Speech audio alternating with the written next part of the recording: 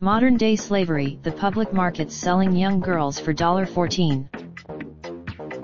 When Christine Namrique left for Oman last September, she was hopeful. She was on her way to helping her family, including her husband, James Obed, and 7 children, fight crippling poverty.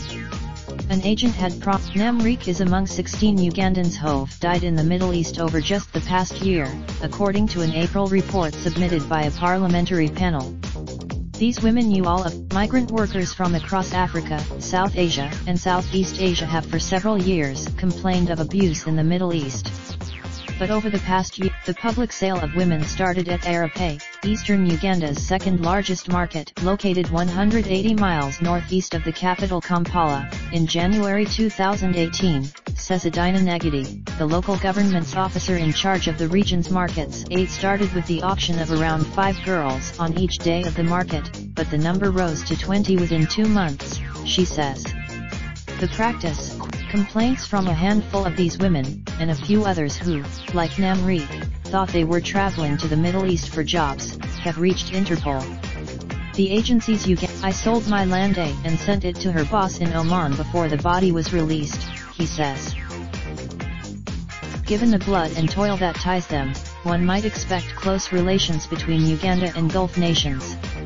Budauman, George. At the cremation ceremony for Namrique, much of the anger of hundreds of mourners was directed at Ugandan authorities. Officially, that ban, though, rarely works as a deterrent when there's a promise of significant economic gain being dangled before the downtrodden, experts say. Uganda has a because they're traveling to countries they're barred from legally working in. Even those women who initially went thinking they were getting employed are scared to try and reach out to authorities, experts say. And their host country, some, like Stella Nametsi, who escaped from her masters in Jordan, return with tales of horror.